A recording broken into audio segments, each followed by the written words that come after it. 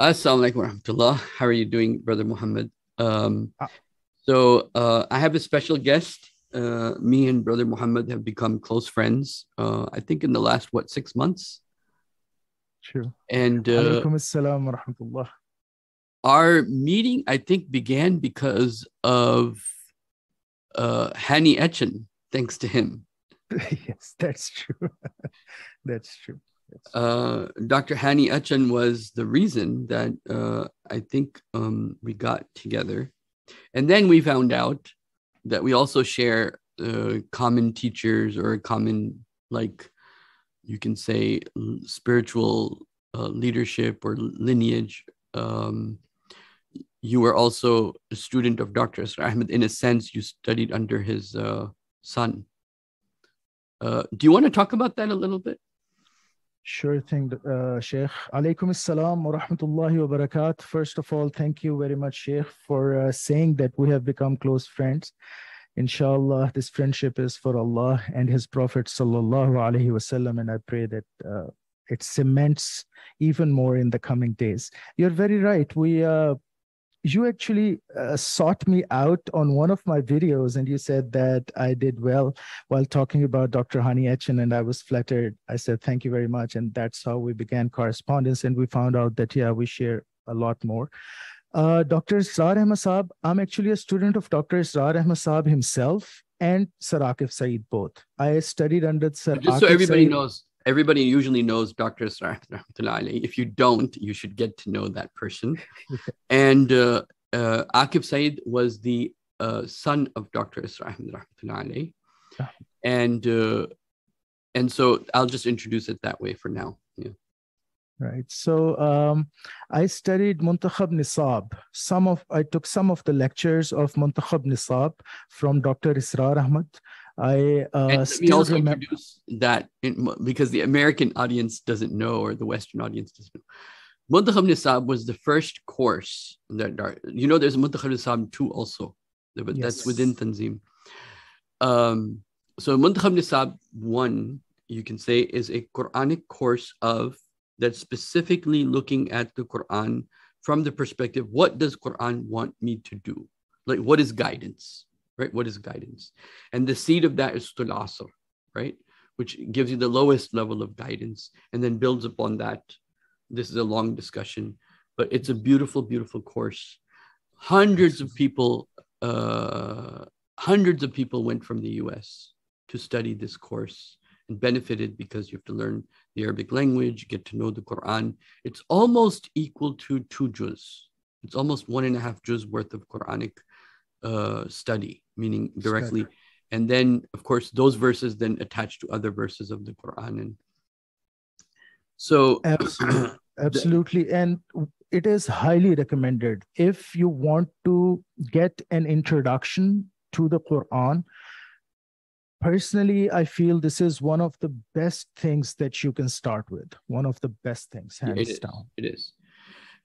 It also fits into the divisions of Quran given by Shawliullah Muhaddas Delvi Rahmatullah. He gave 7 divisions. One of them, so one is Sharia, right? The do's and the don'ts. That's not what this deals with. This deals with what does a believer do, like Surah Al-Asr, for example, Surah Al-Mu'minun, for example, Surah Al-Furqan, for example, like this. So what are the qualities of a believer? And so this really focuses on that. And what are the obligations of a Muslim at different levels, individually, collectively, and so on and so forth. Absolutely. I still remember. I think that course really just gave me a certain, I don't know, advantage, because I was 13, 14 when I was studying Muntakhab Nisab. Can you imagine? Incidentally, Sheikh, I was around that age as well. It is back in 91, I think 91 or 92. I think I was 13 or 14 years of age. Wow, mashallah. Subhanallah. So, yeah. You go ahead. I still remember the first time I listened to Dr. Saab explaining إِنَّ الَّذِينَ قَالُوا رَبُّنَا اللَّهُ ثم استقاموا تتنزل عليهم الملائكة ألا تخافوا ولا تحزنوا وابشروا بالجنة. The first time he explained this, I was blown away because at that point in time, Sheikh, I was looking for something intellectually and let's just put it this way, scientifically provable in Islam to hold on to. So this was probably one of my anchorages at that point in time in life, that bi'idhnillah, Allah Ta'ala ke rahmu karam se, which saved me actually, which became my savior. The way the Muntakhab Nisab is formed with Surah Al-Asr, Surah Al-Ikhlas, other short surahs, and then these ayat taken out from different maqamat, and then explained in a certain way, like you said, what should a believer do? What is a believer, first of all? What should one believe in? It was so beautifully put, and the way Dr. Saab delivered lectures on it, like on istiqamah, I was blown away, and it was awe-inspiring, really. Yeah, mashallah. And then what did you studied philosophy with Akif, right? Yes, I studied philosophy under Akif Said Saab. I still remember that was the textbook, Punjab textbook of philosophy for the intermediate that we started with. And then I took some lectures, I think 5 or 7 or so. Yes.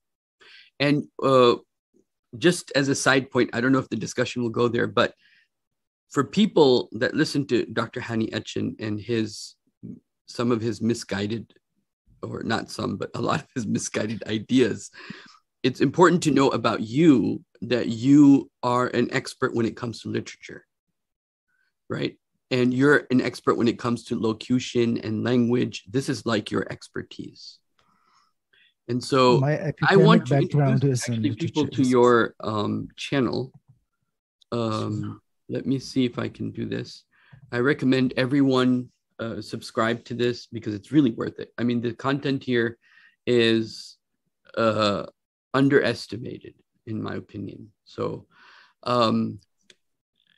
he's still learning about eschatology for those of you who listen to me, but a lot of his Quranic stuff is just on par. Okay. And so anyway, that's just a side point. So that's just so that if people hear something from you and they're like, wait, but anyway, so yes, I don't know much about eschatology. I'm learning about it, and really Sheikh is responsible for my interest in this field. I was never really interested in the field of eschatology, but I really know nothing about it. But Sheikh, you're too generous, you're too kind. I'm really a jahil. I really know nothing. It's just, whatever comes to mind, I make a video or two, and that's really about it. No. I mean, his Arabic he's an expert in, I mean, I'd say pretty close to an expert from certain perspectives of the Arabic language, which I'll tell you why he's an expert in a second. One of the things that impressed me about you from the very beginning was how well you spoke Arabic. Like, not just Arabic, classical Arabic, but you knew Arabic in Ammiya, also the street language Arabic, which has a certain advantage. If you only know classical, then many times when you only know classical, you know of the language, but you don't know the language. Meaning those of us who study Fusha and speak in Fusha, we're aware of the grammar, we're aware of the language, but then it's different to be able to actually speak it. I think you were born and raised in Arabia. I was. Both of my parents were doctors. Allah yarhamhuma. My father used to work in Tabuk. Then he got married to my mother. We moved to Biba. That is where I was born. Then shortly afterwards, we moved to Al-Bada'. That is where I spent the first 8 or 9 years of my life. So I was really bread and buttered in Ammiya, as it were. Yeah. I was in Dammam for about 4 years, maybe. MashaAllah. I was studying in Manarat al-Sharqiyya. I don't know if you heard of this school. No, I haven't. But you were also at Azhar, Sheikh. Right. That's later in life. Yeah. So this is when I was just very young. This is before Dr. Sarah Ahmed Rahmatullah alayhi. This is my dad had gotten a job in Saudi so I had, you know, that part of my life was also in, so I knew the Arab world and the Arab culture. And so you know the locution of both Saudi and Masar. Yeah, big Big difference. Yeah. So yes, like in Masar, if we were like together, I would have asked you Zayak instead of Kif Halak. Yeah, absolutely. So anyway, so moving on. So by the way, my family is partly Egyptian. My wife's side is mashallah. Yeah. Mashallah. Mashallah. So, which family do they belong to? Which Masri family? They're called Uthmani. Uthmani, right? Because I know a couple of lineages from Masr. They were like close to our family when we were back in Saudi. And actually, let me tell you something funny. One of my mother's colleagues, she was called Zamzam. Her name was Zamzam. So we used to call her Auntie Zamzam. You know, in Urdu, you'd say auntie. In Arabic, you'd say Abla Zamzam. Baji, you know, you call Baji and Abla. Also used, I think, in Turkish for like Baji or Appa. Appa, bilkul. Yeah. So we used to call her Abla Zamzam. And her son had a Namr, a female tigress, Namra, a cub. When they went back to Masr, they left it with us. Oh. So suddenly one day I woke up and I was very young and I heard these muffled growls and I went outside and there was this, you know, baby tigress there. And so, yeah, that was funny, really. We couldn't really take care of it much, so we had to give it to somebody else. But that is one of the fondest memories I have of my childhood. Wow. Not a lot of people can say they grew up with a tiger. Yeah. That's SubhanAllah. Okay. So I'm introducing this to emphasize that you're, mashallah, a very special person, but you're also in a perfect place to talk about Dr. Hani Atchan. And you've been really like, I mean, guys, this brother has been studying this person, okay? I think at one point he told me I listened to him continuously. I forget what you said, but it was like you almost listened to the whole, everything he had to say, right? And of course, in 1 hour, we can't dissect everything he has to say. But I really do see the problem of Dr. Hani Atchan from two perspectives. Number one, the perspective of the Qur'aniyoon, the false claim of we are the people of Quran. And this, Dr. Hani Atchan is one of its, you can say, offshoots, right? One of its manifestations, which is a direct result of this modern age. So that's one aspect I want you to talk about. The other aspect is this kind of like, I guess there's this feeling in people that become religious and become more knowledgeable, or they feel like they figured out something other people haven't figured out. They have this kind of like Mahdi complex, right? And they think that they're going to come and they're going to change, they're going to speak the truth and change the world. And I've seen this increase over time, meaning these types of people, there's quite a few of them. I don't want to popularize those other ones that are not popular, but Dr. Hani Atchan, for some reason, was not popular and then became popular and then amazed some people.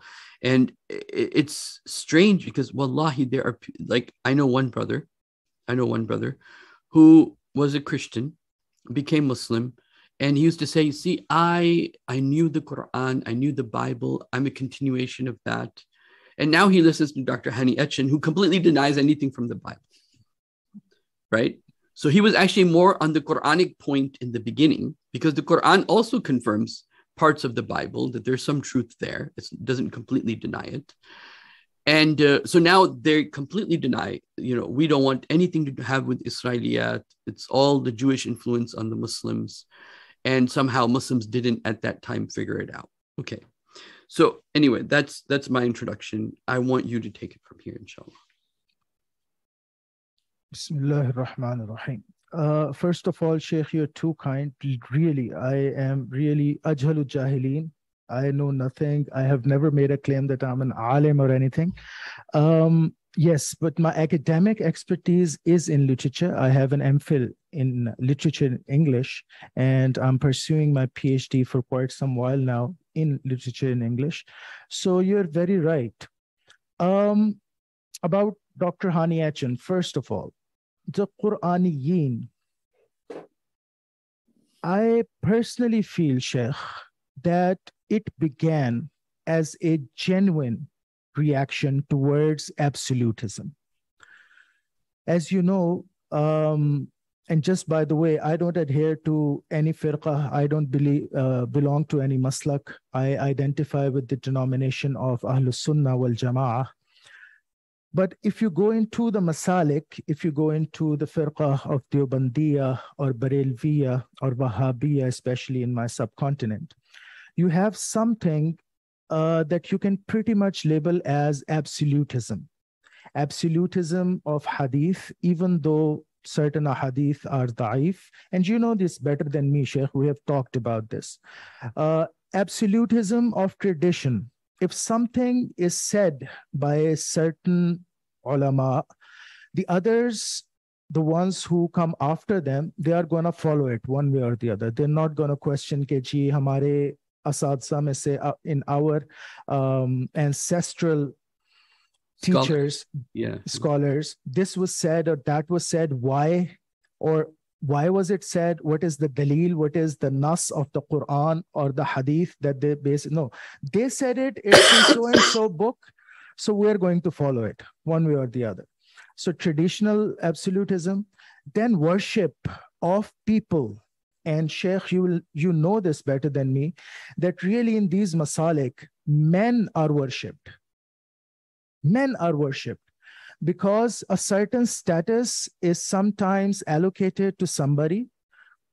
Multiple factors. We're not going to go into why this is so, but it is assigned to certain people, and then they are worshipped. Whatever they say, whatever they do, everyone will follow from that firqa.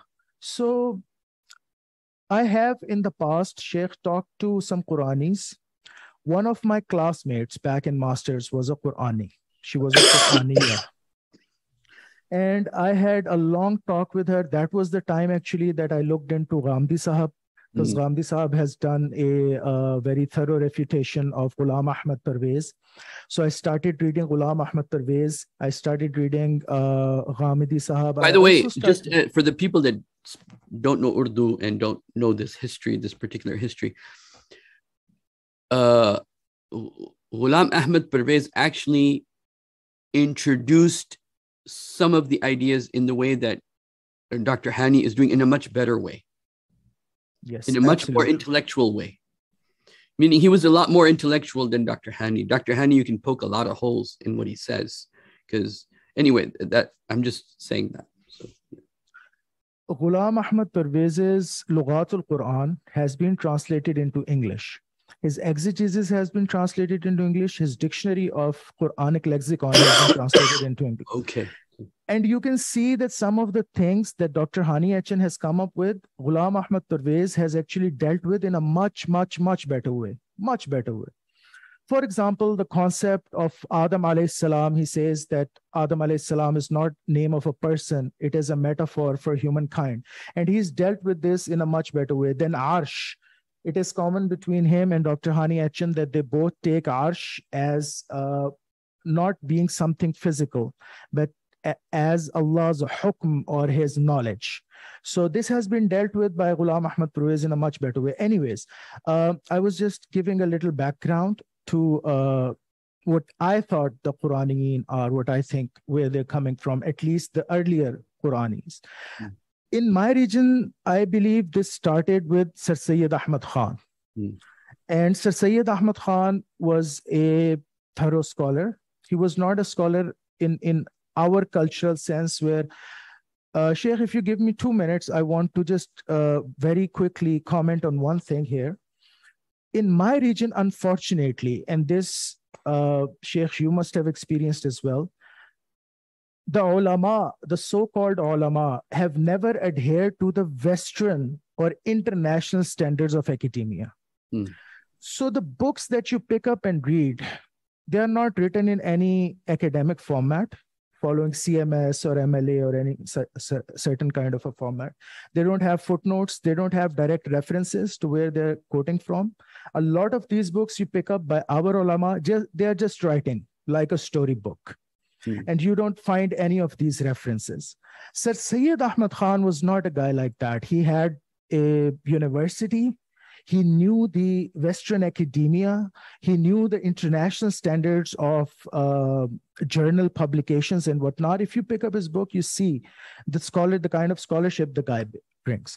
And so I personally think, he sold everything he had to write that one book in response. You know that, right?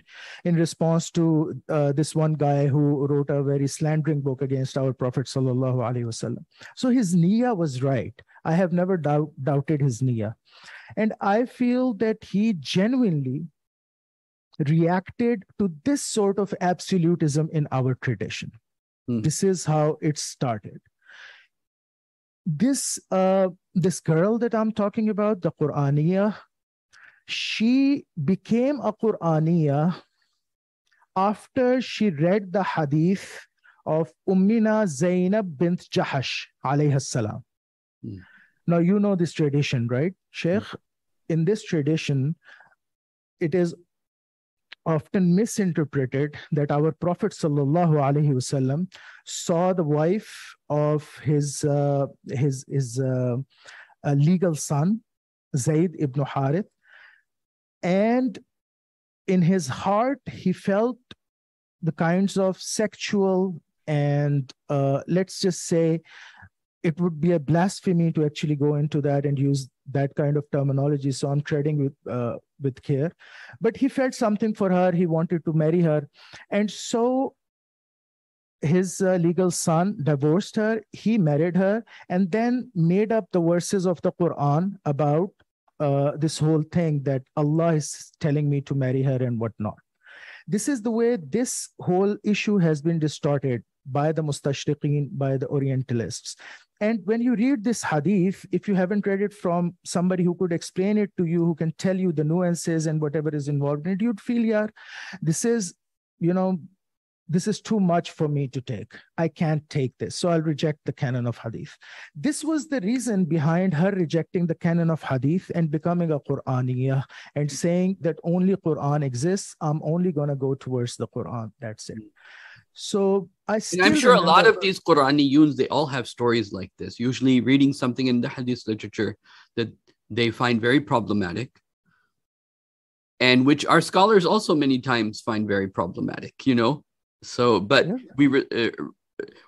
anyways, please continue. But I just wanted to highlight that it's good that you're highlighting the fact that there was this person that had a story, right? Yes. A certain incident, and then there's no one to really guide these people after they fall into this crisis. Yes. And I just wanted to highlight her honesty, her sheer honesty, because she was my classmate. We were on a very frank basis. So when I indulged with her, other people were thinking, Ke yaar bachchi phasa raha hai. When I used to talk to her, others would see, oh, this guy is trying to, whatever. But I used to spend hours with her. Ke yaar, this is not this way, this is this way, and we don't take daif ahadith. There is a complete science of ilmul usul al-hadith in which there are categories and subcategories of the hadith. Then there is this scientific branch of knowledge known as ilm asma rijal. And there are books and books written about this. So we do asnad criticism, we do matan criticism, and only after that we take a hadith. Like we have talked about the hadith of the age of Ummina Aisha, Sheikh. So it is only after a lot of academic deliberation that a hadith is taken. And alhamdulillah, this is what I wanted to highlight here, that alhamdulillah, after a year and a half, she actually reverted to being a Sunni. She actually reverted because I gave her books. I, in fact, took her to Qaeda Azam library and I showed her Siyaru Alam in Nubala, which is there in 40 volumes. I said, this is just one of the books of Ilm Asma Rijal. This is just one of the books that tells us who are the people of the Sanad. Yes. And these are 40 volumes. Can you imagine? Can you just imagine that this one book is 40 volumes? So how about the other books? How about Tariq Baghdad? How about Tadrib al-Rawi and so many? Yeah. And then you have the Tariq al-Imam Bukhari. Imam Bukhari. Absolutely.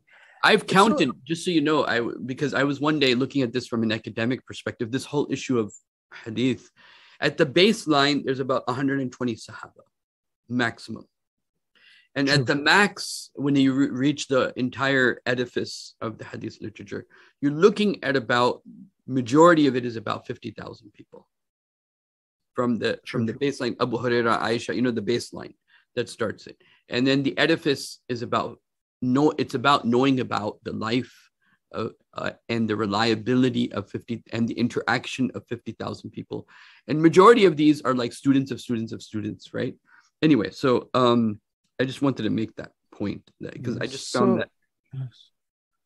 Yes, Sheikh, absolutely. The point is, it is a very academic subject. It is not the way every layman in our times tries to portray it. Oh, hadith, you just open an app, you look at a hadith and you say, oh, I found something, this has never been told to me, blah, blah, blah. Guys, these are hadith. To determine the status of a hadith, it's a lot of work. It's not like just opening it on your app and reading through it and saying, oh, this is this and this is that. So alhamdulillah, she understood it and she came back to the Sunni Islam, alhamdulillah. Although at that point in time when she was Qur'ani, she left praying and she left doing her Saum and whatnot.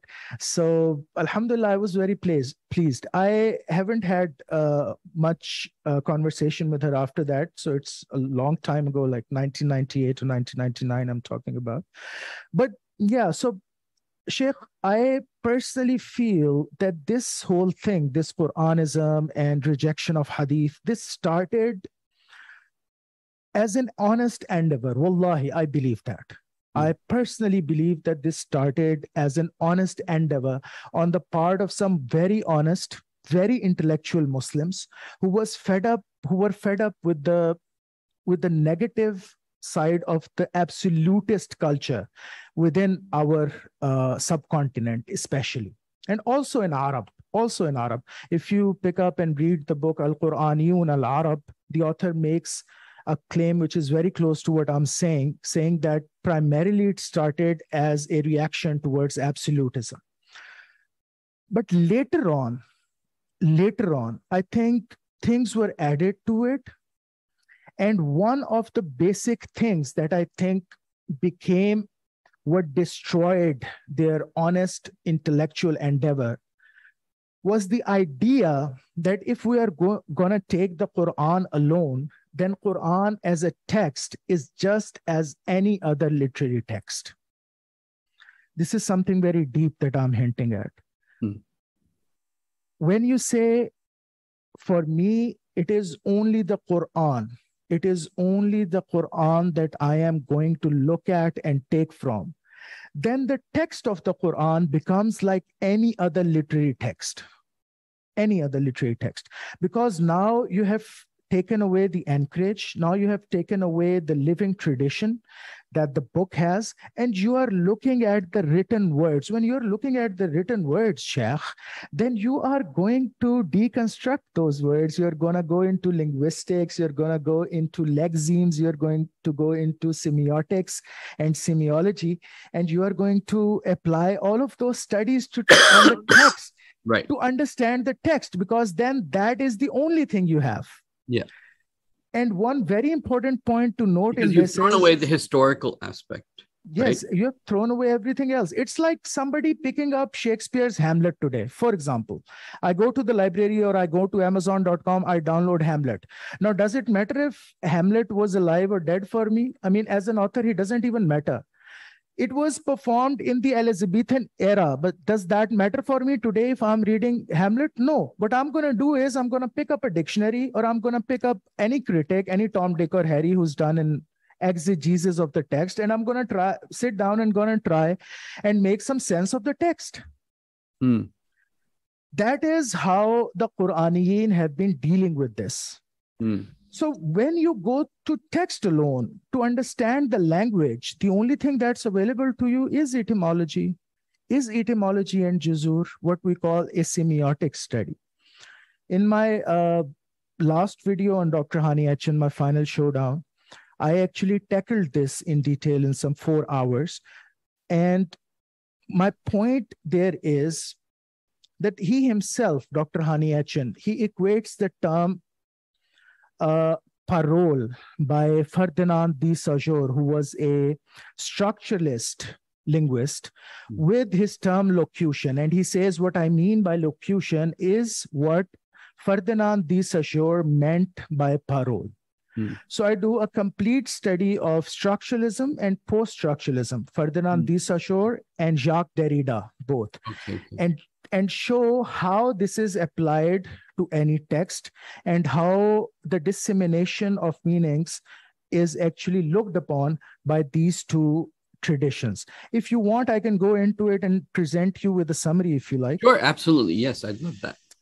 So what is structuralism? Structuralism actually, the classical structuralism, it started with the Greeks because they believed that the structures inherent in life are what we can look at, are the only things available to us that we can look at to reach to a logos, to reach to the ultimate truth, which is always outside those structures. That is why it is called logocentrism. The Greek philosophy is logocentric. Why? Because they believe that logos exists outside the structures, and it is only through the study of the structure that we can reach towards a logos.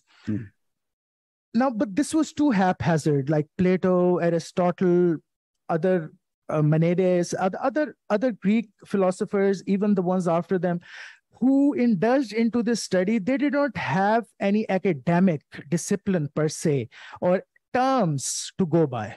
They were like forming these things as they were going along. Like Kantian terms, oftentimes you pick up and read the book Critique of Pure Reason, and you feel that the guy is making up terms as he moves along, right? Yeah. So this was then dealt with in a much more systematic way by Northrop Frye. He was the guy who for the first time sat down and said, okay, I'm going to make the structuralism, I'm going to turn structuralism into an academic discipline. So he formed the systematic study. He wrote a book. He said, this is how it should be taught to students. So what is structuralism, modern structuralism, the way we understand it? Modern structuralism, Sheikh, is when you look at the structures and not the real actual meanings of the things. For example, let's take an example. There is this story about a father and a son. There is a father, there is a son. The father loves his son very much. One day, they both have a fight. Let's suppose the son wanted to go to a party alone. The father was in denying of that. He denied it. They had a fight. The son eloped. At night, when the father slept, the son ran away. So while the son was walking along the path, there was a ditch, but because it was a nighttime, he fell into the ditch. He couldn't see it. So close to dawn, the father woke up. He saw there was no sun. He became worried. He got out. And as the sun came up and through its rays, its illumination, it illuminated the surface. He saw the ditch. He saw the sun. He took him out of the ditch. They both, made up and whatnot and lived happily ever after. So this is a simple story, Sheikh. What a structuralist would say is that it's not important for me who the father was, who the son was. Their particular quarrel, their particular life is not important to me. What is important is structural. There is an exposition. So we are introduced to father and son. Now, the first structure is that of the relationship. Structure number one. So if you substitute the father and son with any other species, you make them a tiger and her son, you make it a hen and her chick, no matter what you substituted with, the structure would stay intact. So that would be structure number one. Structure number two then is the conflict. They will both have a fight. Structure number three is elopement, adventure, or what we call rising of action. The son will run away. Number four, climax. The son will fall down and the father will come out and look for him. And number five, resolution. If you have these five structures, no matter what the story is about, no matter if it is about human beings or it is about somebody else, the structures are intact. The structures are intact. And so by looking at these structures as a complete structure, you can reach the logos. What would be the logos? The logos would be the morals of the story, importance of familiar relationships, importance of the fatherly love, importance of forgiveness. You know, if you are deriving these kinds of morals from this structure, then you are trying to reach the ultimate truth, right? These would be the ultimate truths outside the structure. So Sheikh, what I have tried to do is try to condense and summarize like 20 years of my endeavors into like 5-6 minutes. This is what structuralism is. Now, Ferdinand de Saussure, he says that you can reach to the structures and importance of structures, meaning in structures through language by breaking the language into lexemes. And each of the lexeme consists, each of the sign consists of a signifier and a signified. Because Sheikh, it's all a endeavor for meaning, right? We are trying to reach to meanings. So in this structure, how are we going to look at the meanings? We are going to look at the meanings through signs, the written lexemes. And according to the structuralists, Ferdinand de Saussure and the like, Northrop Frye as well, there are two sides of the sign. There is a spoken or written symbol, which is associated with an idea. So the written word, the lexeme or the spoken word is called a signifier. And the idea that it is linked to is called a signified. So cat, C-A-T, cat, the written lexeme, it is linked with the signified cat, the idea of cat. And this is what the structuralists say, that this is how you can reach to the meanings. Now, the problem with this is that cat is cat because it is not rat or dog, right, Sheikh? If you are linking a signifier with a signified, then there is definitely an inherent difference between the signifieds. And it is only through that difference that the meaning is actually mutahaqqaq. It actually becomes present in that signified. So if I say cat, cat is not rat or bat or anything else. It is different from the others. That is why it has the meaning of cat. So if I go to a dictionary, for example, Sheikh, what would I find? I would find binary oppositions and other signifiers and signifieds to explain this signifier, right? Like in Arabic, we say al-ashya'u tu'rafu bi azdadiha. Right, yes. Right? So the problem with this is that it is always the absence of meaning that creates the meaning. Cat has the meaning of cat because it is not rat and not bat. So that absence creates the meaning of cat. This is what Jacques Derrida says. He says that the real meaning is not in the sign. It is in the difference of that sign with other signs. Interesting. So it is a complex philosophical idea. But what I'm trying to explain here is that this is the approach that people like Sam Gerrans, who is another Qur'ani, and Dr. Hani Atchan, they bring to the text of the Quran. So what they say is, they say that we are going to look at signifiers and the signifieds. We're going to look at the lexemes. We're going to deconstruct the language. And we're going to apply the structuralist approach to the text of the Quran and going to look at the etymological and semiological studies. Now, Al-Alayili, you might have heard this name. In fact, Dr. Hani Atchan also makes a reference to him. Al-Alayili was the first one, I think. He was a Lebanese scholar who also went to Azhar. He did a PhD from Azhar and studied under many eminent scholars. He was the first one who did this type of study of the Mufradatul Quran. Even in Jurjani, if you look at Jurjani, he's also coming from Kitabu Ta'rifat. In his Kitabu Ta'rifat, he's coming from the tradition, and he assigns a meaning to a lexeme after talking about the tradition and how it is traditionally understood or understood in the context. Al-Alayili was the first person who applied this Western theory of semiology, of structuralism and post-structuralism, to the lexemes of the Quran themselves. So if you pick up his Mu'jam, which is unfinished, I think he just did a study of Alif only, you'll find that he takes a word, then first of all, he gives the Bab, because every word in Arabic comes from a Bab. First of all, he does the study of a Bab. After that, he goes to, and obviously you can only reach the Bab through the three root words, right? Three root lexemes. So after doing that, he goes to all, let's say he does a sarf al-saghir. فَعَلَ يَفْعِلُ فِعْلًا فَهُوَ فَاعِلٌ وَفُعِلَ يُفْعَلُ فَعْلًا فَذَاكَ مَفْعُولٌ. He does that of the word and then tries to extract the meanings, basing his complete study on etymology alone, on this tasrif alone.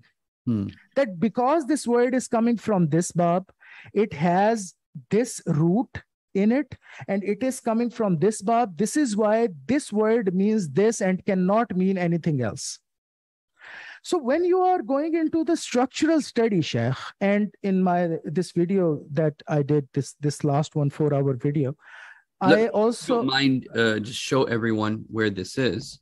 For those people that are interested, it is let's see. It is episode, yes, it is. Hani Atchan final showdown begins. Yes. Right. Okay, let's continue, inshallah. Yes, Sheikh. So I also give many examples. For example, in that video, I talk about Ted Hughes's poem Crow and Mama.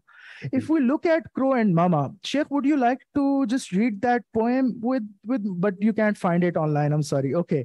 Let's for a minute, Sheikh, if you can just open, if you can just type there, search for Humpty Dumpty dialogue with Alice.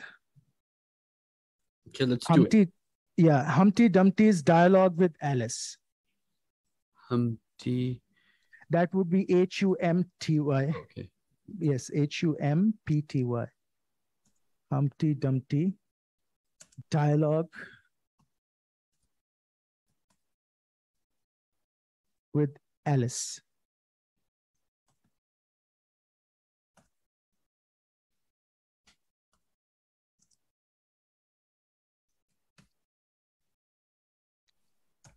Did you study this book when you were a child, Sheikh, No. through the looking glass? No? Okay. Oh, I think I remember it. Yeah, I actually do. So, Sheikh, if you scroll down, this is actually a very long dialogue between Humpty Dumpty and Alice. And they are in Wonderland, and she's asking him to explain to her meanings of certain words. So if we read from here, for example, Humpty Dumpty says, wrong. Humpty Dumpty explained triumphantly. You never said a word like it. I thought you meant, how old are you? Alice explained. If I'd meant that, I'd have said it, said Humpty Dumpty. So this goes on. And if you can scroll down just a bit, Sheikh, there is one place where Humpty Dumpty says, yeah,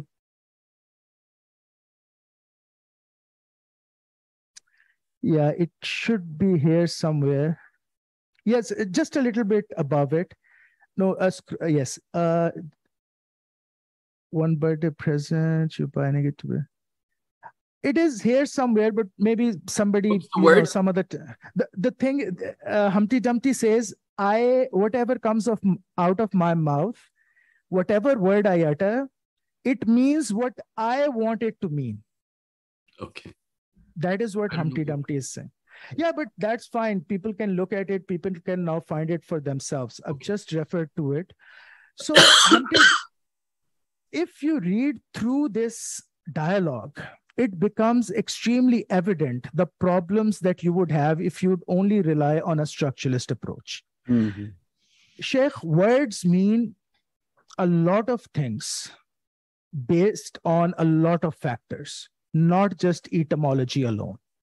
This is shown by Jacques Derrida, by Paul de Man, by the post-structuralist feminists like Spivak, very famous writer, Eline Cizou in Stigmata. It has also been demonstrated by post-structuralist psychoanalytics. Psychology and psychiatry is something you're well read in. Yeah. So like people like Jacques Lacan, for example, Sheikh, you must have heard of Jacques Lacan. He is a post-structuralist psychoanalytic. People like Slavoj Žižek, he's alive and he is a Lacanian psychoanalyst. So this has been shown that there are multiple problems if you just look at the words as signifiers and signifieds. Simply as signs that could be taken apart etymologically and looked up into dictionaries. If you are going to look for meanings that way, you're going to err. There is no way that you are going to reach to the intended meanings through this.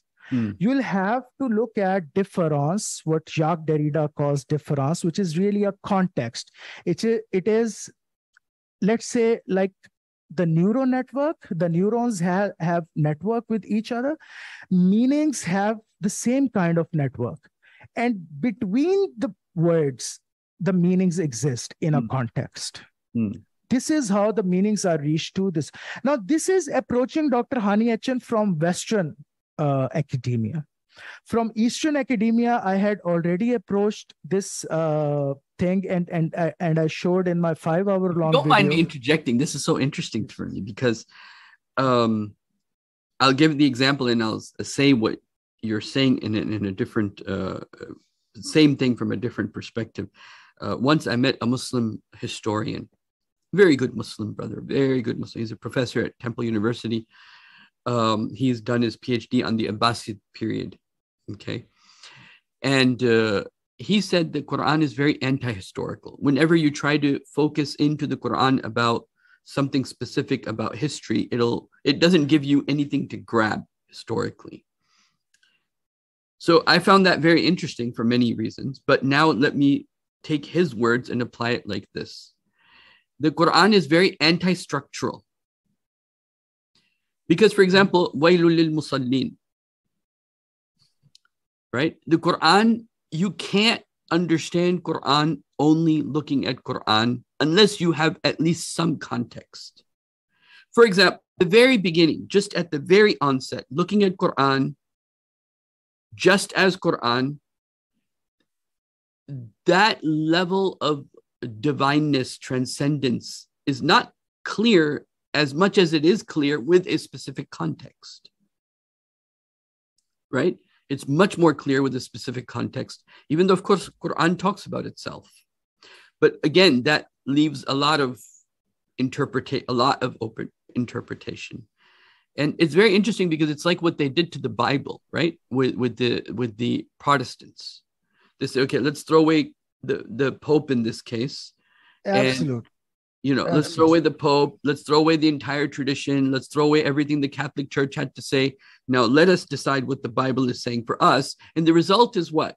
You got a billion different interpretations, and none of them agree with one another. The Methodist, the Lutheran, the Catholics, all the different Presbyterian, and you just go on the Baptist and all these different groups, they don't agree with one. And this is what you have in the Qur'aniyoon, because you're opening up, you threw away context. And now the natural result, the inevitable result is now you have to look at it as literature. Absolutely. Absolutely. Yes. And in that specifically, yes, now you're making yes. it more interesting, is from a structural point of view, right? And Yes. so much meaning is lost and The added.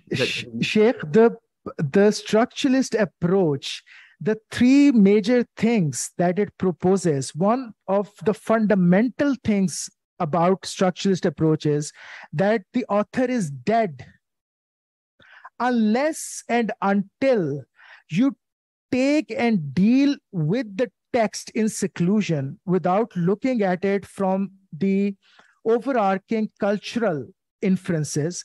You cannot do a structuralist study. So the first thing that the Qur'aniyoon have to do while exegeting the text of the Quran is to believe that Allah is dead. After uttering these words, after giving his Prophet sallallahu alaihi wasallam the book, Allah is dead. Why? Because if they believe that Allah is alive, that how can it be, Sheikh, that Allah, who is all knowing, all present, all powerful, would leave just a text in the hands of people? If Allah is Hayyul Qayyum, it is a direct right. If the purpose is guidance, yeah. That's like giving you a machine and then giving you a manual and saying, figure it out.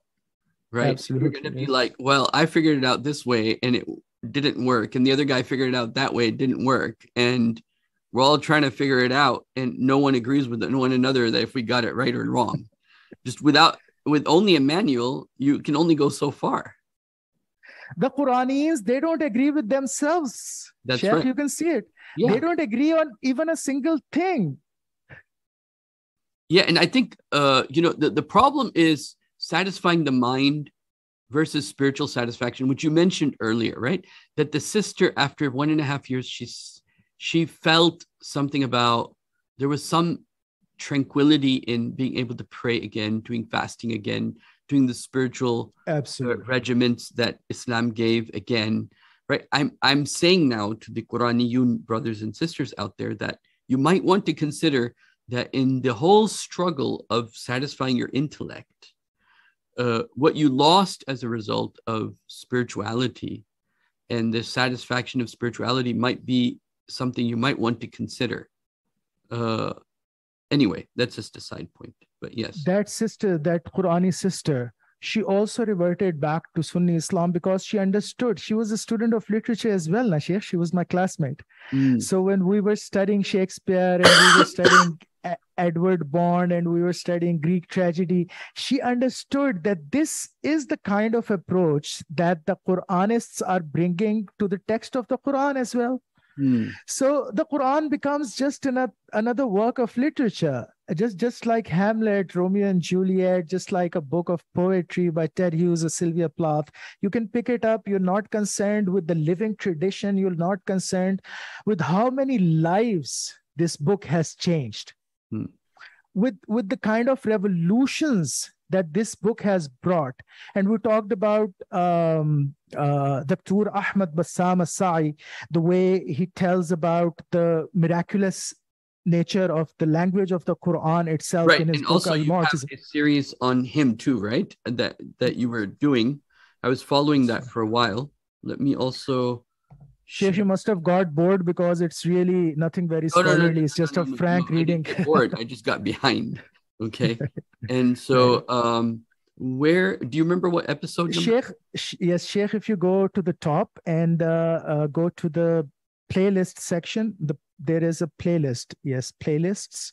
Yes, so there is the playlist. Miraculous. Okay, where is it? Miraculous language of the Quran. This is the second one. Yes, Sheikh, this is the one. Okay, so this is the series, right? This is, and in this, you're actually going through the book, I think. Yes, Al-Mu'jiza. Yes. Yeah. This is, incidentally, this is also a book that is referred to by Dr. Hani Atchan, saying that he made use of this book in his own study. Oh, okay. Which is funny, actually. But that's exactly the problem, is that everybody takes what they already intended to take. Yeah, that's true.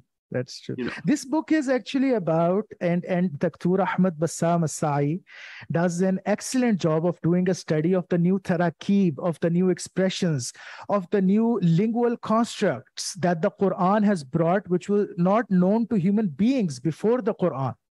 So, for example, saying something like "Wakan Allahu Ghafura Rahima." Now, this word "kan," the mad kan and the mudari yakun. So the word kana is for madi. Every human being, even today, Sheikh, you've been to Masr, you've been to Saudi.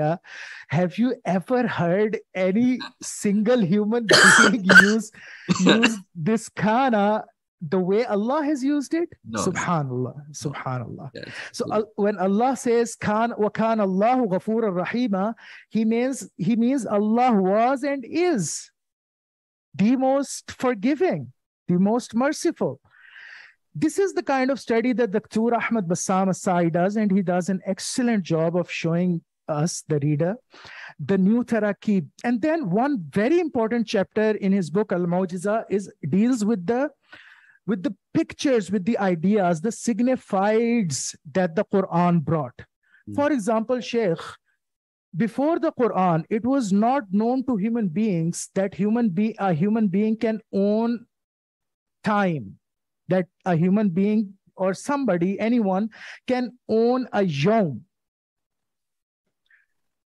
This concept, this tasawwur was brought by Allah subhanahu wa ta'ala when he said, Maliku yawmiddin. He is the owner of the day.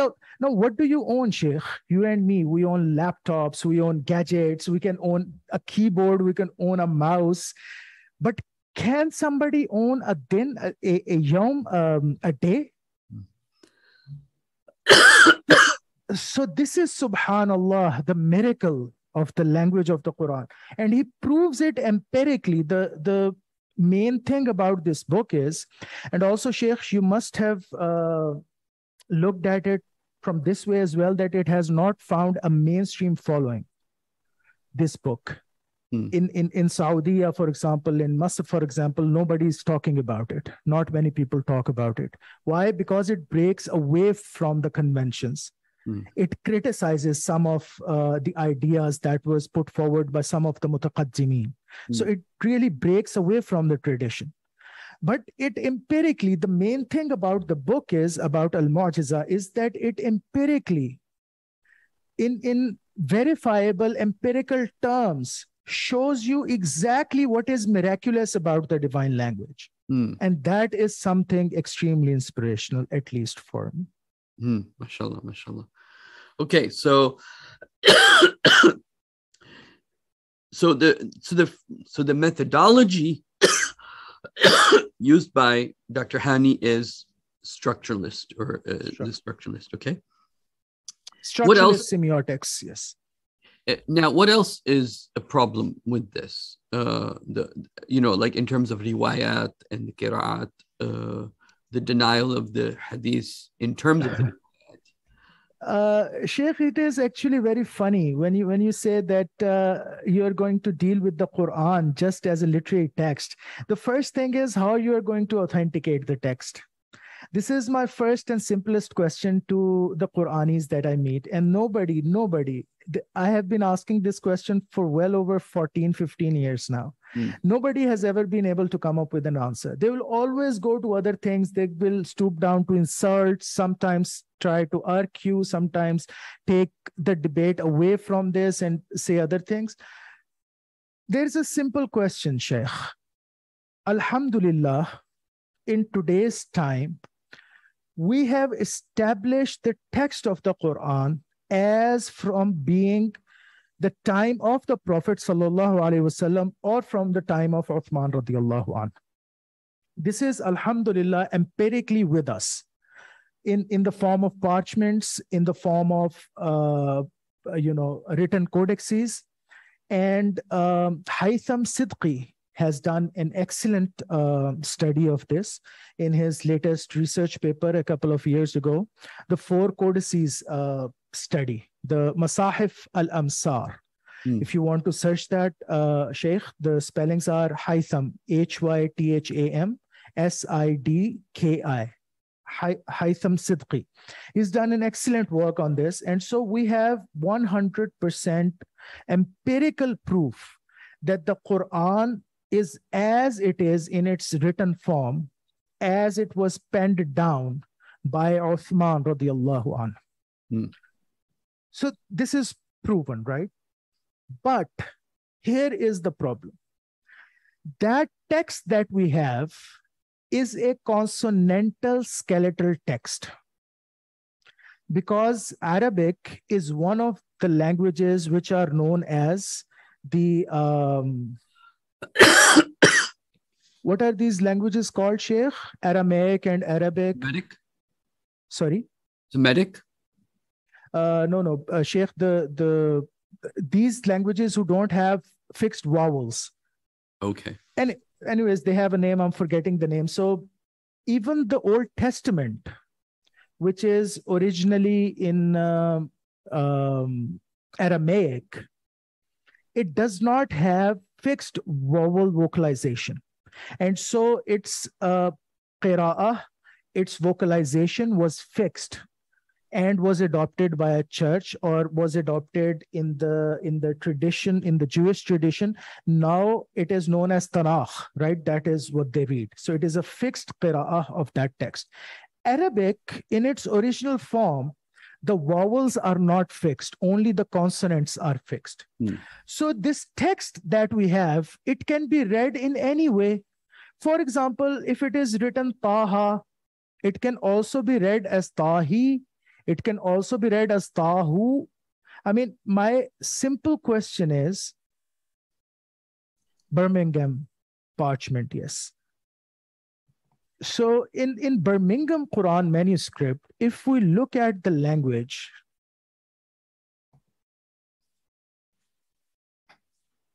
in Arabic, these are called Lughat Samiyah. By the way, just as a side point, when the Birmingham parchment was first discovered, it contains Sutul Kahf, Sutul Maryam, Sutul Taha, parts of those. Yes. I went word by word by word by word by word, because this is, I think, as close as we can get to the time of the Prophet sallallahu alaihi wasallam, right? Absolutely. This is believed to have been this is believed to be one of the copies of Al-Imam. Yes. So please continue. So if you look at, I want people to be able to see the fact that this text, in a sense, it can be argued, does not give you the word. The word is given to you by the riwayat. By the qira'ah, absolutely. By the qira'at. And so if you look at it, Sheikh, go ahead. Yes. Yes, it is written Ta and Ha. On the left side, Bismillahir Rahmanir Rahim, Taha ma anzalna alayka al-Qur'an al-tashqa. But if you look at the text itself, it is a consonantal skeletal text which could be read anyway. Even if somebody argues that because of the Arabic grammar, it cannot be read in multiple ways, just 2 or 3 ways, I have a simple question for them. What is the meaning of the word Taha? In which grammatical structure does the word Taha falls? Nobody knows the actual meaning of Taha. So can't you read it as Tahi? Can you read it as Tahu? Can you read it as Tiha? I mean, astaghfirullah al-azim, I'm not trying to jest with, no, actually, you raised a very good point. I mean, when Quran starts with letters like Alif Lam Mim. Alif Lam Mim. Right? I mean, Quran is forcing the reader to connect to its context and to the riwayat and to the qira'as by which it gets meaning. Right? Because the skeletal text is just almost like you were saying, it's like an ayah, it's like a signifier, right? It's symbolic of the word, but it is not necessarily the word in a sense. I mean, it is the word, it is signifying that word, but you need to really know what is that word. You need the qira'as, you need the riwayat, you need the oral tradition. Because Sheikh, in its actual form, in its asl, The Quran is a qira'ah, not a kitabah. If you remember the discussion that we had as well, because Allah bestowed it upon the Prophet sallallahu alaihi wasallam as a qira'ah, as a recitation. Yeah. And when it was revealed as a recitation, the Prophet sallallahu alaihi wasallam told Jibreel alayhi salatu wasalam to go back to Allah and bring other recitations of it as well, because his ummah was not capable of reading it only on the lahja of Al-Quraysh. That's right. Right, Sheikh? Yes. That is how sabata ahruf were given to the Prophet sallallahu alaihi wasallam. Now, over here, just on your point, yes. I want to just mention something to you might find interesting. You see how Alif Lam Mim looks like Bismillah in some ways? There was a professor at Yale University who was theorizing the Alif Lam Mim was actually Bismillah. Okay, and it became Alif Lam Mim over time. This was his theory. Okay, right. The theory, it's like a balloon. You can pinch a needle and it'll pop. I'm not going into the argument with him.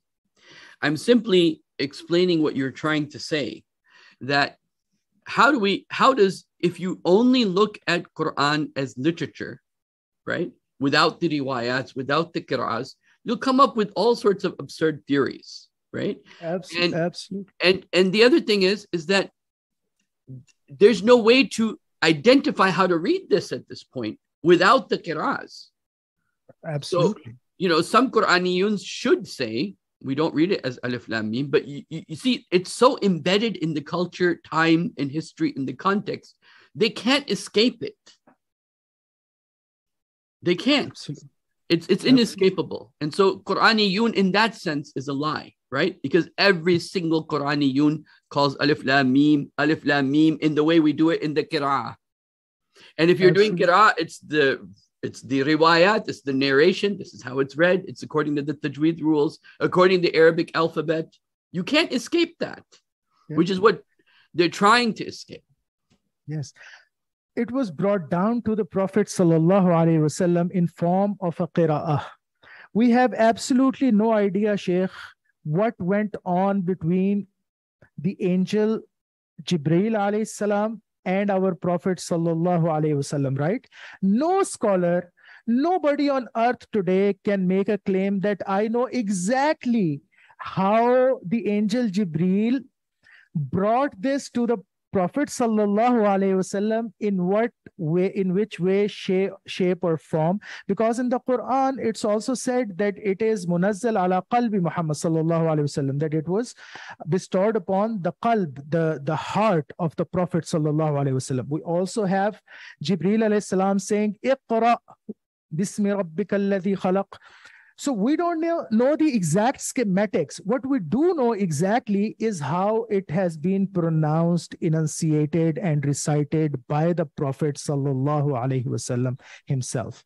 And so, in the asl, in the principle, in its real form, Sheikh, you wanted to say something? I did, but I wanted you to finish. Okay. So, in its original form, it is a recitation. And Nabi Kareem sallallahu alayhi wasallam said, Inna al-Qur'ana unzila ala sabata ahrufin, faqra'u ma tayassara minhu. The Quran has been revealed in 7 ahruf. Now, this word ahruf is from mutashabahat. Nobody knows exactly what it means. But from the context, we can derive the idea that it is about the recitational differences. So, sab'ata ahrufin faqra'u ma tayassara minhu. Read whatever is to your liking and whatever is easier for you. So, it is not absolutely necessary to recite in all the ahruf or to have preserved all the ahruf. And so, so Hazrat Uthman radiallahu anhu, he actually preserved the ahruf that were remained after the Arda al-Akhira, the last recitation, which was done between Jibreel alayhi salam and Nabi sallallahu alayhi wasallam. because the naskh happened in there, the abrogation happened in there. So abrogation was also with the in the ayat of the Quran as well as its recitation. Now the point here is, like you said, Sheikh, if we don't have these recitations, we cannot authenticate the words of the Quran. We cannot. We have the words of the Quran in their written skeletal textual form, yes, but these words are only authenticated through qira'at. If we take one of these qira'at and leave all the other, for example, when I talk to people like Ghamdi Saab, etc., these Qur'aniyoon, they say Hafs and Asim, Hafs and Asim. Hafs, Sheikh, is weak. You know this. Ibn Kharash says that Hafs was kazzab, yada'ul hadith. He was a liar. He used to fabricate hadith. Yahya ibn Ma'in, from the tariq of Ibn Mahzar, he says kazzab. Hafs was kazzab. Hafs was a liar. No matter what you say, Ghamdi Saab has this quite ridiculous theory. I mean, with all due respect, he has, but this theory is ridiculous. So I have to say it the way I see it. That qira'ah ammah, there was this Am qira'ats, the qira'ats that was mutadawal, and it was just one qira'ah, and that has came down to us from generation to generation to generation. Now you can see, Sheikh, how ridiculous this theory is. There were multiple recitations, and even if you say this is qira'ah amma, this is one recitation that has come down to us. The advantage of multiple recitation is that they confirm one another. Yes, that is what I was coming to. It has a self-test within it. Yes, absolutely. The test within the Quran is, okay, what are the other qira'as? There are other qira'as that confirm this recitation, and there are other qira'as that confirm this recitation. Yes. Sheikh, if we don't have other qira'ats, Hafs then is weak and this whole thing falls apart. But because other qurra and turuq and rawiyin, they corroborate the qira'ah of Hafs, that is how Hafs qira'ah becomes thiqah. That is how Hafs qira'ah becomes authenticated. So if somebody is going to tell us and say, oh, it is qira'ah amma, nevertheless, in empirical terms, because this would be then a very non-educated thing to say, oh, it has just come down to us from generation to generation. You'll have to show in empirical terms the chains of narrations, right? So the chain of narration would nevertheless include Hafs. And if you only take Hafs and you reject everyone else, then Hafs is weak and everything falls apart. For example, Sheikh, Alhamdulillahi Rabbil Alameen. And I remember when we were having this discussion, you went and you did a study of the qira'ats, right? Alhamdulillahi Rabbil Alameen, on N qira'at, if you look this verse up, everybody reads it like this. All 10 qurra read it like Alhamdulillahi Rabbil Alameen. So by the corroboration of the 10 qurra, this becomes mutawatir. If you don't have the 10 qurra together, if you don't have this canon of 10 qira'at, then everything falls apart. Yeah, I mean, that's the internal mechanism of verification the Quran has, is the different, and all of these people that are experts, they all have ijaza and asanid that go back to the Prophet sallallahu alaihi wasallam. I wish my son was here to show you his ijaza. I would just do it just for the purpose of demonstrating, but we'll leave that for another time. Okay, he has ijaza in Ashara, Sheikh? No, not in Ashara. No. Right. But inshallah, someday, inshallah. Ijaza in many. I think he has a whole bunch of ijazah at this point. But anyway, the point I was trying to make is that I think people haven't seen that there is a system of ijazah that goes back to the Prophet. Yes. Sallallahu Alaihi Wasallam, a sanad. This is, Islam wants everything to be testified, verified, and so the qira'ah, that even when Dr. Hani and his likes, they're using a word, okay, this is this word, and let's go to its roots. They're using the help of the qira'ah to make that statement, right? Because they're making use of that printed version, which has a fixed text. And these texts are fixed according to different riwayat. The tashkil happened according to the riwayat. It was not ijtihads. The tashkil of the Quran, what is tashkil, Sheikh? Tashkil is to display the auditory, right? So if I am going to pronounce alhamdu, the tashkil would be alif maftuh, lam maskoon, ha maftuh, and so on and so forth. So the tashkil happened in accordance with the different riwayat and qira'at. For example, the fixed text we have today, the most commonly printed text, is according to the riwayah Hafs and Asim. And so you're very right. The Qur'aniyoon, 99% of them, I think I heard Sam Gerance talk about the riwayah of Warsh or Susi. Otherwise, these people don't talk about qira'at or riwayat. So they are making use of Hafs and Asim qira'ah. Yes.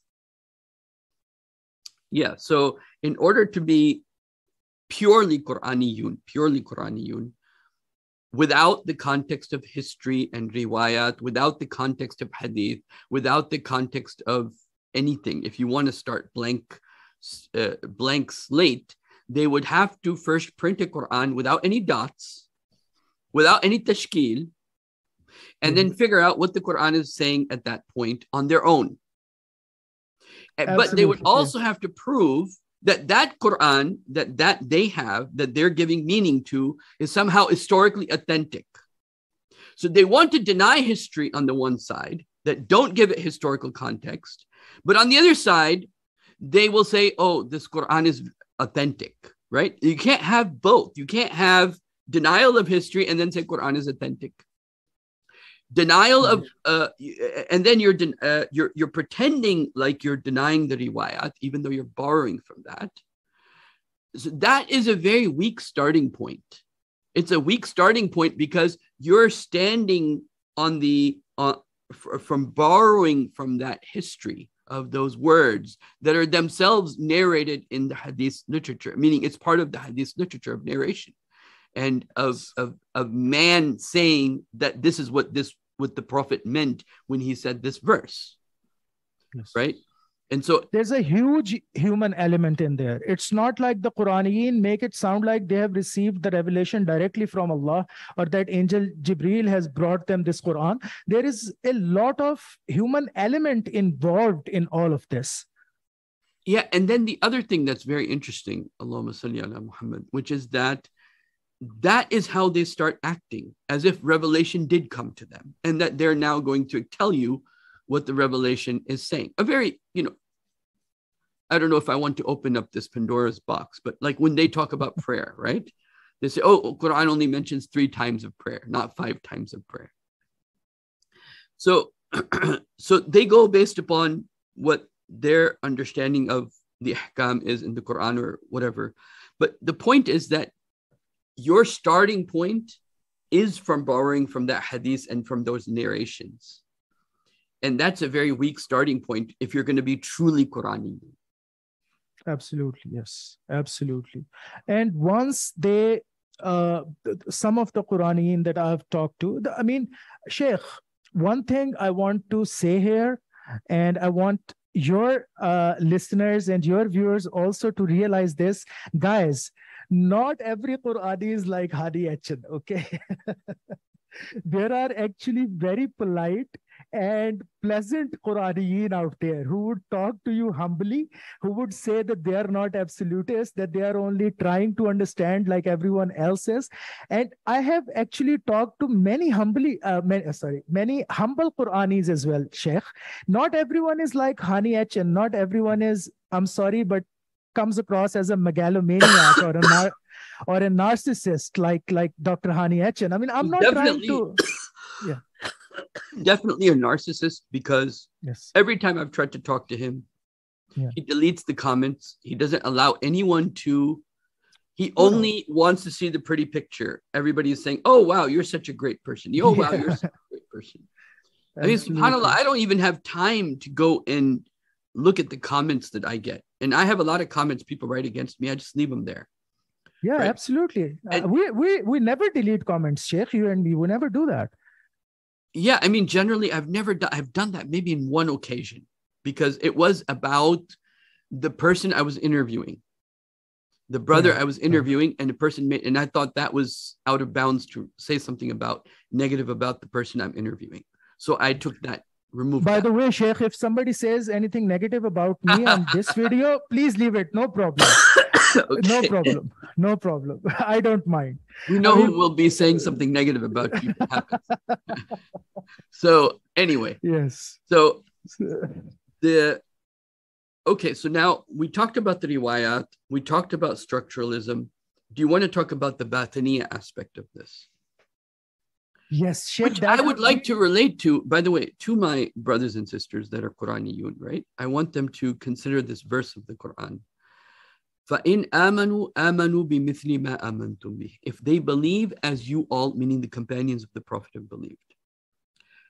فَإِنْ تَوَلَّوْا فَإِنَّمَا هُمْ فِي شِقَاقٍ. If you turn away from this, you'll be divided, right? And that is one of the biggest signs you're not on guidance, is that no one agrees with you. Guidance has to be something that has a jama'ah. That's why it's called Ahl Sunnah wal Jama'ah. Wal Jama'ah. People of Jama'ah, that we can come, we have a foundation on which we can come together. The edifice of Qur'aniyoons is they don't have a foundation within themselves to come upon as a collective or even as a minority, because they're divided. Every Qur'aniyoon you talk, they have a different. They'll agree that we don't agree with hadith literature. That's the only, it's a negative agreement, right? The agreement is on something that is not athbat, but a nafi, a negation, which is that, okay, all hadith literature is bad. But when they come to the Quran itself, which they're saying is authentic, they don't agree upon their fiqh interpretations, their interpretations of the words, and so on and so forth. Anyway, that's a side point. So the other part I want to emphasize is the batini aspect. And by the way, I think I want to share with you, because there's a part of the Quran that actually talks about this batini kind of interpretation, right? And what the Quran says about this type of people. And you know this verse of the Quran, right? That what does Quran say about people who try to find interpretations within Quran that are like secrets? Right? Like and if you ever go through, for example, Dr. Hani's page, right? If you go through his page, you'll always find this word, like kind of like secret. Secret and code. Secret code. He says code or, a lot. Yeah. You know, and let me see if I can get this. How do you spell marvelous? Marvelous. Right. So I'm not going to play any of his videos, but I'm going to show you. If you go, you know, to his, if you look at, you know, what is that, right? Three secrets from the story of Yusuf, right? This kind of like did Muhammad meet Jibreel? Okay, what, who, and why? You know, all these like questions of secrets, right? Three secrets, four secrets of supplication, right? And discovery. The word he makes use of abundantly is discovery, the new discovery. Yeah. And so everybody can go through this page of his and kind of get that idea. And now with that, if you're sincere and really believe in Quran, well, I'm going to let Brother Muhammad explain the batiniyun and how it relates to this particular verse of Quran. That's an indication of if somebody's on the truth or not. Before coming into this, for your viewers, guys, one thing I want to tell you here.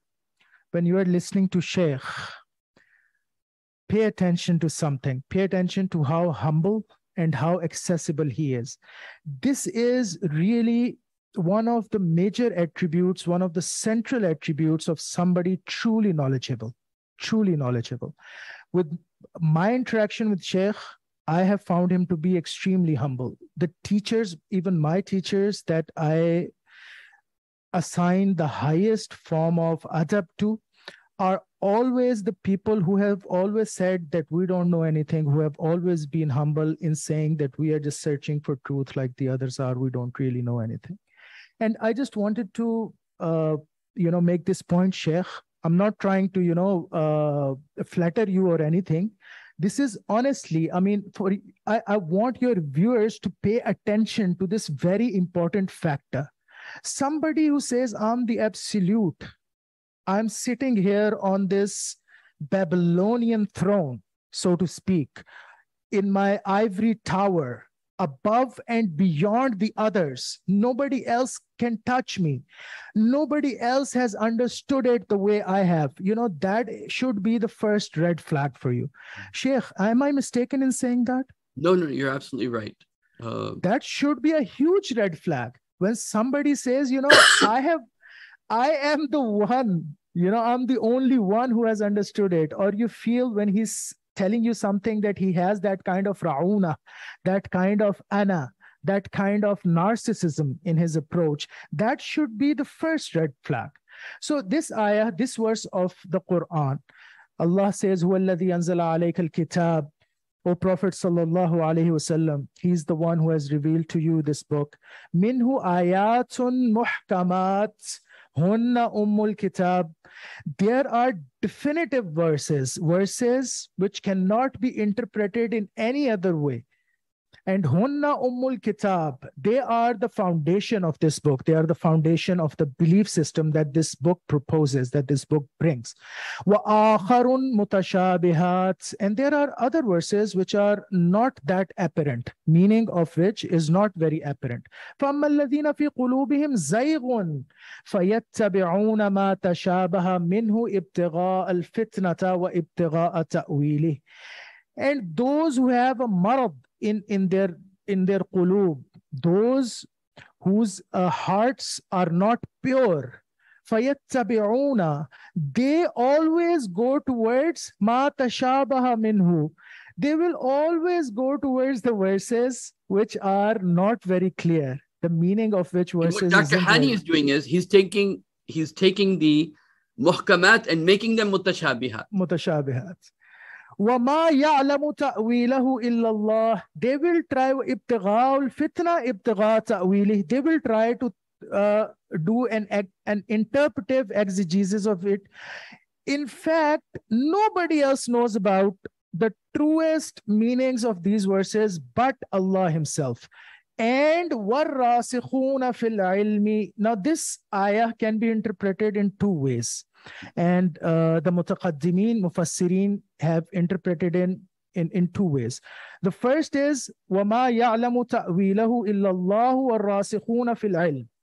That nobody knows its ta'wil, nobody knows its interpretation but Allah and the one who are rasikhin fil ilm, who are let's say firmly rooted in the right kind of knowledge, in the right kind of ilm. And the other exegesis is وَمَا يَعْلَمُ تَأْوِيلَهُ إِلَّا اللَّهِ, and nobody knows the interpretation of this verse. Stop. Full stop. وَالرَّاسِخُونَ فِي الْعِلْمِ يَقُولُونَ آمَنَّا بِهِ كُلٌّ مِّنْ عِنْدِ اللَّهِ. And the ones who are deep-rooted in the right kind of knowledge, they say, we believe in all of it. All of this is from my Lord. وَمَا يَذَّكَّرُ إِلَّا أُولُو الْأَلْبَابِ. And only the wise are capable of taking dhikr from it, taking the nasiha from it. So this is the verse that Sheikh wanted me to put in front of you. And he's very right. Basically, Hani Atchan is taking this concept and applying it to the whole of the Quran, that all of the Quran is mutashabih, all of the Quran is difficult to interpret. Nobody knows the ta'wil, the interpretation of the verses, but a Shaykh al-Daktur Hani Atchan, Hani Atchan. That is what he is saying. And Batiniya, this is actually Muslim Tariq. Sheikh Ibn Taymiyyah, Imam Ibn Taymiyyah, tells us in his Muqaddimah that this started with Shia. And he also alludes to Al-Milal wa Nihal, which is a book that outlines the firaq of the Shia in detail.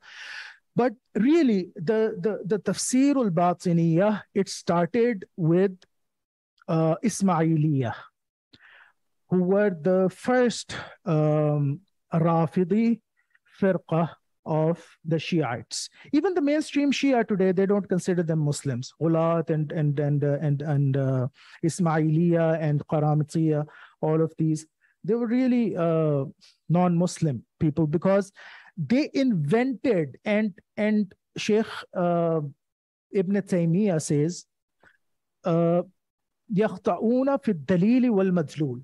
So what we talked about, the structuralist approach, he's saying almost the same thing. The dalil wal madlul, the signifier and the signified.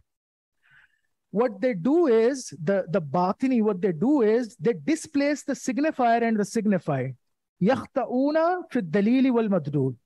So they do a structuralist approach by deconstructionism, and they displace the signifier and the signified. For example, where Allah says, "An tazbahu baqarah," they say that the baqarah here means Amma Aisha radiyallahu anha, astaghfirullah al-azim, or tabbat yada abi lahabin wa tab. They said that by yada it is meant Abu Bakr and Omar radiyallahu anhuma, astaghfirullah al-azim. So this is how they invented the Batini tafsir. In modern times, there is this book by one of the major jurists, Ismaili jurists, which lays down the rules and regulations for doing tafsir batini.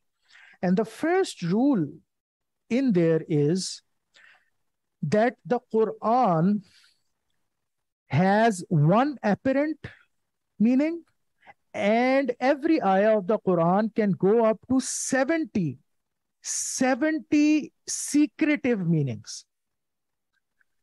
And the apparent meaning, the meaning that is apparent through the context, is not important. The real meaning of the ayah is what is contained within, in the deeper layers. This is the usul of the Batini tafsir.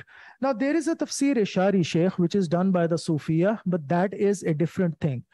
Because that tafsir, the first rule of doing tafsir Ishari by Sufiya is that the apparent contextual meaning can never be left. Can never be left.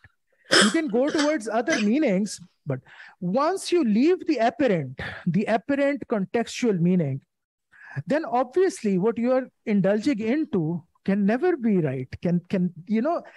If you're taking, okay, Sheikh, do you know something interesting? The first time I heard Hani Atchan, it was his Hur video, Hur. My student sent it to me because I had made a video on Hur before that. And so one of my students, he sent me the video and said, sir, listen to this as well. So I listened to it. The first time I listened to this interpretation, I'll tell you honestly, Sheikh, I said, Subhanallah, this could be one of the interpretations, right? If he's interpreting that Hurum Maqsuratun fil Qiyam means that there are scriptural verses of Allah subhanahu wa ta'ala that are protected in layers and layers of meanings, then Subhanallah, why not, Sheikh? That could be one of the interpretations. Why not? Right? This is what I think. And it also connects with Surah Al-Rahman, because over there in Surah Al-Waqi'ah, right? La yumassu illa al-mutahharun. Illa al-mutahharun. Referring to the Quran. Absolutely. Because these two surahs are a pair, according to Mana Farahi's thought. Okay. Yes, I know you are. So La yumassu illa al-mutahharun. So when I heard that, and that was also one of the first videos I saw, I was like, okay, he's right in some ways, but in the way that he's wrong, he's leading people astray. That was my first. So over there in Surah Rahman, you have la yumas, you have Surah Al-Waqi'ah, you have Surah Al-Waqi'ah is la yumassu illa al-mutahharun, and Surah Rahman is Hurum Maqsuratun fil Qiyam lam yatamashunna insun wala jan min qablu wala jan. Yes.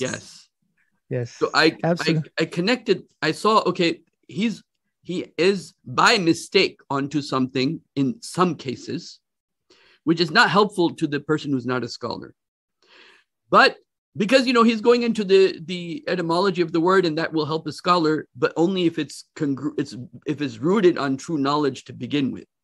Yes. Okay. The first red flag is that you have inconsistency in the context, because if you're saying Hur always means scriptural verses, then how about Ghilman? What would Ghilman mean then? Are you trying to say that the verses of the Quran have two sexes? Like some of the verses of the Quran are male and some of the verses of the Quran are female. There are multiple problems with this approach. Yes, of course. But like you're saying, this was my first introduction to Dr. Hani Atchan. So when I first heard him, I was also like impressed. But when I saw after like a few videos, I was like, oh no, this does not work. And Sheikh, I'll tell you, wallahi billahi, uqsimu billahi al-azim, wallahi billahi, thumma tallahi, the way Masri say as well. I was confused for a lengthy period of time. I didn't know what to make of Dr. Hani Atchan, because at the same time, he was appearing to me like someone who is honestly trying to unravel the textual meanings, right? And then I was confused. Oh, wait a minute. He's also saying that you can take the hadith just for tarikh.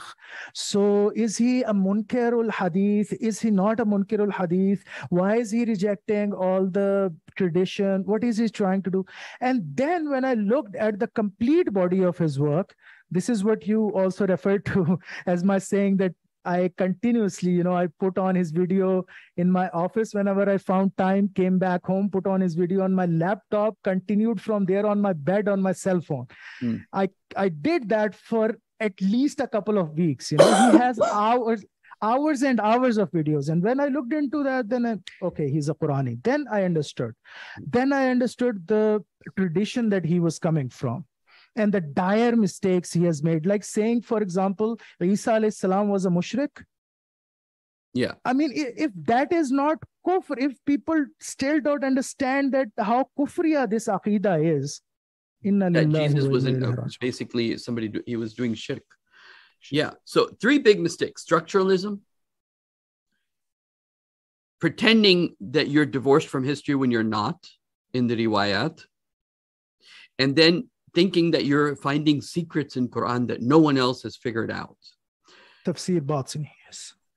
Those are academically, now we're not even talking about attitude or anything, right? So just academically, these are 3 very, very problematic aspects of Dr. Hani Atchan, and then therefore many of the Qur'aniyoons that they have in terms of their interpretation or their do you know, Sheikh, most of the Qur'aniyin, they also have another very major problem, that of the flat earth.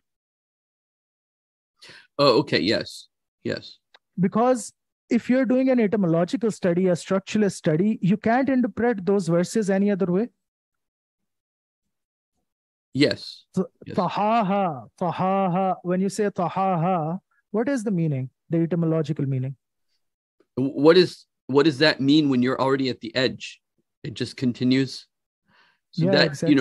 And anyway, you're right. So the problem of the Qur'aniyoon is it will lead you to a flat earth theory.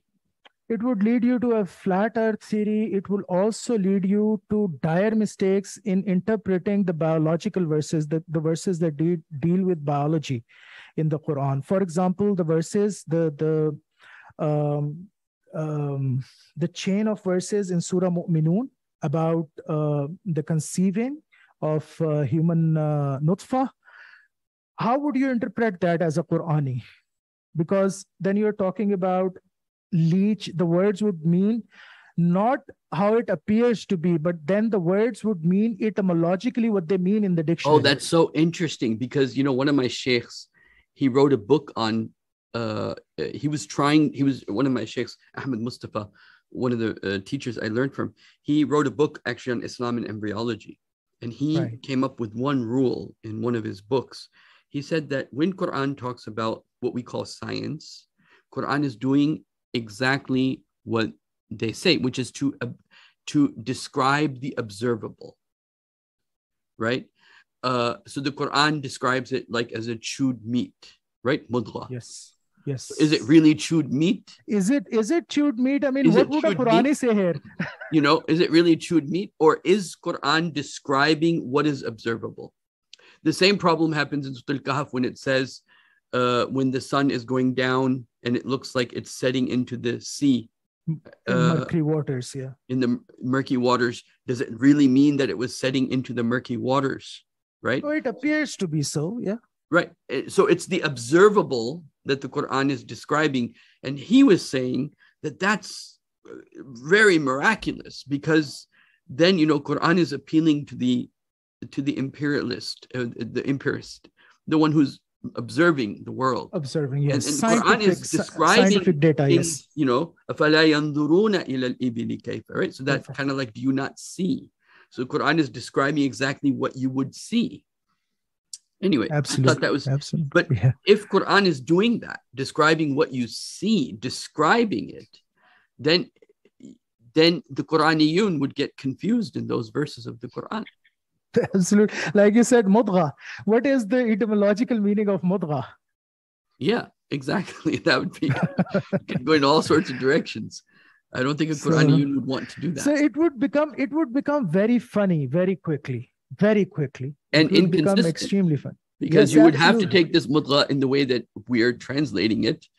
Yes. So, you know, I was giving that example where you have a machine and only a manual. But now when we go back, we have a machine we don't know how to use. We have a manual that has letters without any vowels, right? Just a manual with only vowels.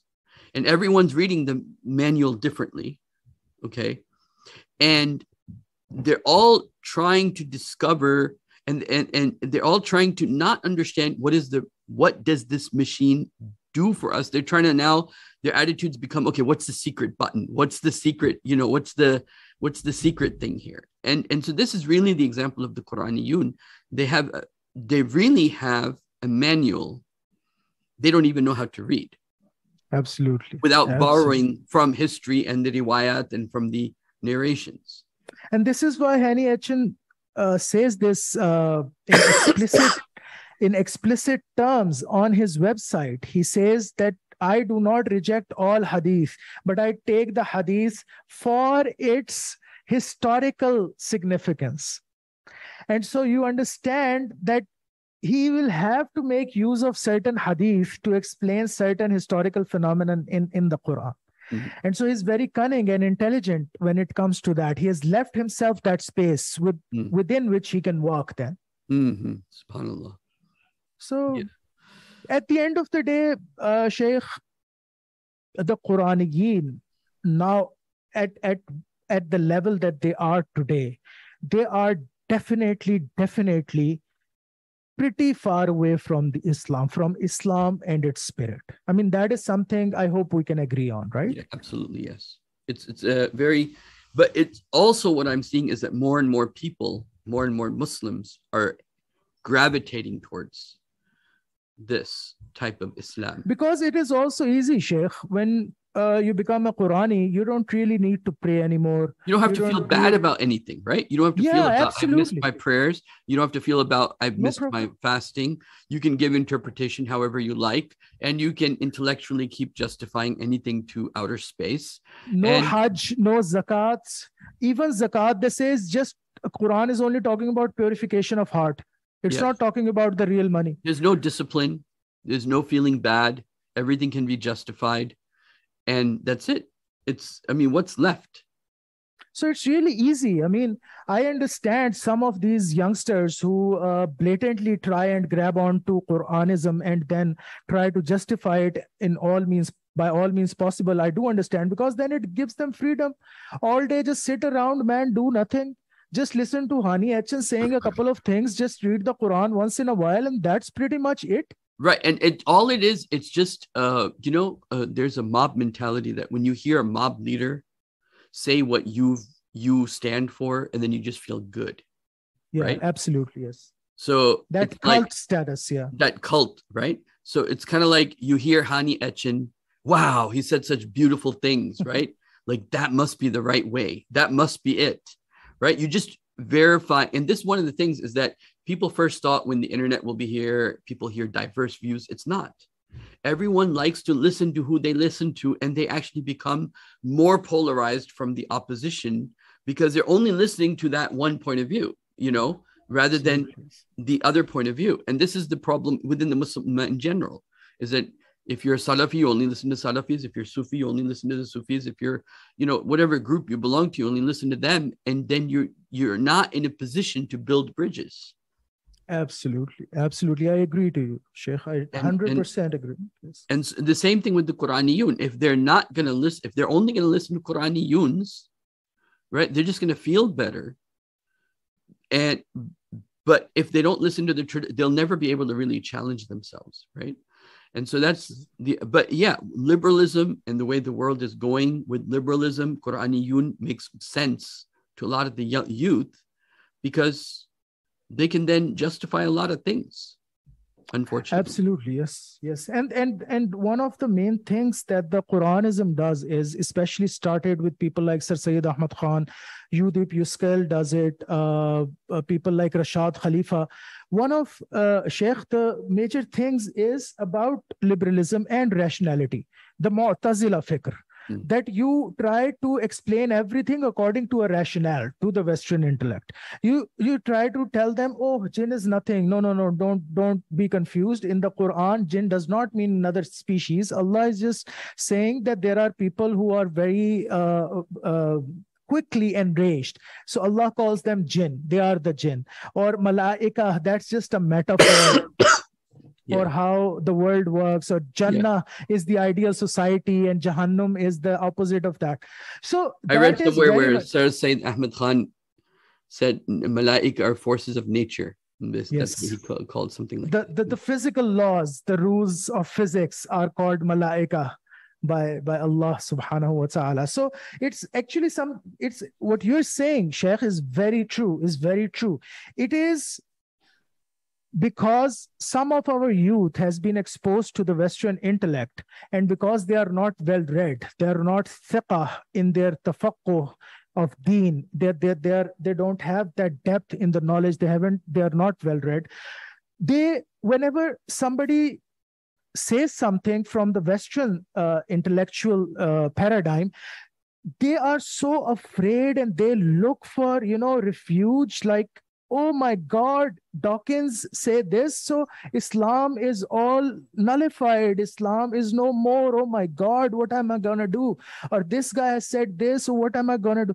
Islam is not a religion, Sheikh, that can be, Allah says in the Quran that they want to blow away this candle bi afwahihim. By blowing at it. Their words. Their words. It's not a candle, Sheikh. I mean, it's a powerful, we have an intellectual tradition. It's not like somebody from Tom, Dick and Harry, somebody like Dawkins once comes up and says something about religion and the religion will be no more. It's not like that. But the youth of today, they go towards rationalism and go towards Mu'tazili fikr and the rational fikr and the rational thought and try to rationalize everything, because I think this is one of the factors, because they want to align it with the Western intellect. Yeah, so one thing is very clear, right? Qur'aniyoon works well with liberalism. For example, you take the story of Lut alayhi salatu wasalam. Now you can make it into any story you want. You can make it into, the problem of the people of Lut is not explicitly stated. And so I've seen authors justify and say, well, it's not that they were doing this. Like, for example, there's one author that's become pretty famous here in the US. He's a progressive Muslim. And, he was saying that it wasn't the homosexuality that was the problem. It was the fact that they were stealing on the roads, or that they were doing things openly. Okay, so this is kind of like how the thing is that there's a story, you can twist it into whatever you like, right? And without the context of the tradition, without the context of the narrations, without the Islamic ethics and the ethos, the historical ethos, it's gonna completely fit into the Western model. Absolutely. And that's what people ultimately want. I mean, and if they sit down and talk to themselves, what is really my problem with the tradition? And I'll mention here I mentioned this a lot of times, but I think it's a good point to mention this. Modernity is defined by denial of tradition. Okay, it is being skeptical about, that's when you're modern. You're not modern when you carry an iPad. Okay, you're not modern even when you drink alcohol. That's liberalism. Right? From a philosophical point of view, you don't become liberal because I mean, liberalism is nothing new in that sense. In a sense, it's drinking alcohol, dating, marriage, having intimacy without marriage, and so on and so forth. What is unique about modernity? It is the skepticism of everything from the past. So what they want is they want a Quran like as if it came down today. And then they want to interpret it in the way that they would like according to the norms of today, based upon the philosophical foundations of the West, which is basically, empiricism, believing that only that is true, which can be known by the five senses. Okay. And so anything that is not verifiable and traditional is suspect, right? So you can't have awliya Allah that did miracles, right? That's just stories. And of course, we can go into ghuluv in that. But complete denial of that is being modern. Yeah, exactly. Yes. So anyway, no, Sheikh, any last words? Sheikh, this is actually extremely important. What you said is extremely, extremely important. And people need to realize this, because this also ties in with the eschatology. This is also one of the nishani, one of the signs of the qiyamah, if I'm not mistaken, Sheikh. I haven't read that much about eschatology, but I know a little bit. And so this is one of the things that people will try to get rid of whatever anchorage they had, or something along those lines. Yes, of course. They'll change the name of the wine. They'll change the name of adultery. This is the hadith, right? Yes, absolutely. And people also amongst the signs of the day of judgment, people say, well, we don't find it in Quran. We don't need to do this. This is amongst the signs of the day of judgment. Absolutely. So, this is actually something really important. Any last words, Sheikh? Inshallah, we'll meet again. So hopefully these are not last words. And Sheikh, I just want to say that it was extremely enjoyable. और ये वो तकल्लुफन नहीं कह रहा मैं. I'm not saying it just by the way of saying it. Really, this was very enjoyable for me. This was extremely delicious in terms of, academic flavor. So it is always, inshallah. So Sheikh, I want to do this regularly with you and want to talk about a lot of things, especially what we were talking about in our messages, in our back and forth. Inshallah. There are some things that I want to bring to my locale, to my milieu. Some of the things that my youth, and we will talk in Urdu, inshallah, so a lot of people can benefit, inshallah, from my region. My students, in fact, and they don't understand this whole concept of khilafah, of caliphate, and how every Muslim should strive and struggle for it. Instead of saying that democracy is the way to go, or capitalism is the way to go. And my youth, the privileged class, the students who have access to excellent education, even they don't understand what khilafah is and why a Muslim should pursue that. So definitely I'll be seeking you out, because you're my big brother, and I have found a big brother in you, and a good friend, alhamdulillah, an excellent friend, inshallah. So I will, inshallah, seek you out, and I will make you give me more time, inshallah. But thank you very much. Jazakallah wa ahsan al-jaza fi ad-darain, inshallah. Alhamdulillah Rabbil Alameen. Okay, wassalatu wassalam ala Sayyid al-Mursaleen Muhammadin al-Amin. Okay, assalamu alaikum everyone.